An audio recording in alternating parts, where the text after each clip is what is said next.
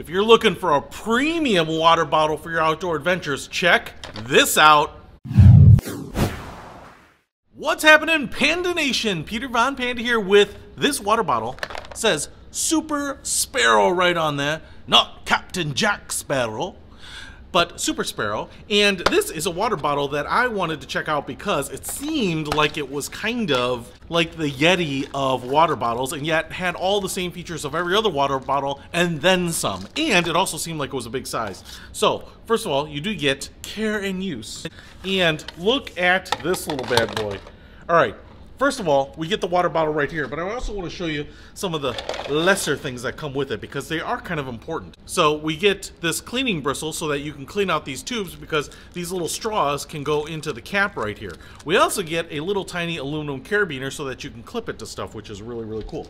Then on the top here, what we have is your kind of standard water bottle top. So it does have a little loop there. It's all a polymer or plastic construction. You can see we have a little tab right there so I can flip this open and take a drink. Get your little water bottle teat right there. And so if I close this up, you can actually see it. Maybe the light flowing through there.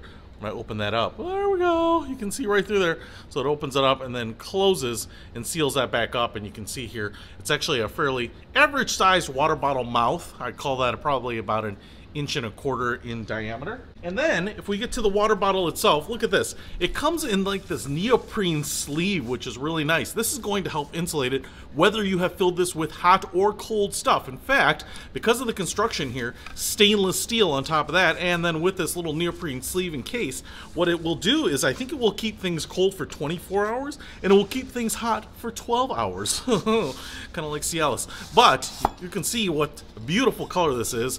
It's maize, I would call it. So if you're a University of Michigan fan, you should probably pick this up. You can see the polished stainless steel up at the top. We do have a little loop right there, and then it looks like a bamboo cap. So if I go ahead and unscrew this right there, man, it just looks nice. And this all works just like kind of your standard vacuum insulated thermos. So just like this, and actually you can see we have a little silicone seal right there, so it will stay fresh and airtight when you screw that sucker down. So now I can just carry this around, carry it over my shoulder with this strap. You can see that's pretty nice. It does extend right there, so I can definitely make it larger, just like a Merce. But then if I want to use this more actively, as opposed to kind of having like a fancy picnic, I do love the fact that they have the laser etched Super Sparrow on there. Kind of sounds like an Army helicopter or something. Then what I can do is take this cap and put this in here, and now it's going to work much more like an active water bottle, right? You're on the trail, need a little hydration, that kind of thing, and it's pretty big. So what you can see here is it says 750 milliliters, which means that a bottle of your favorite scotch or whiskey will fit right in here. It doesn't actually look that big, but 750 milliliters is pretty big.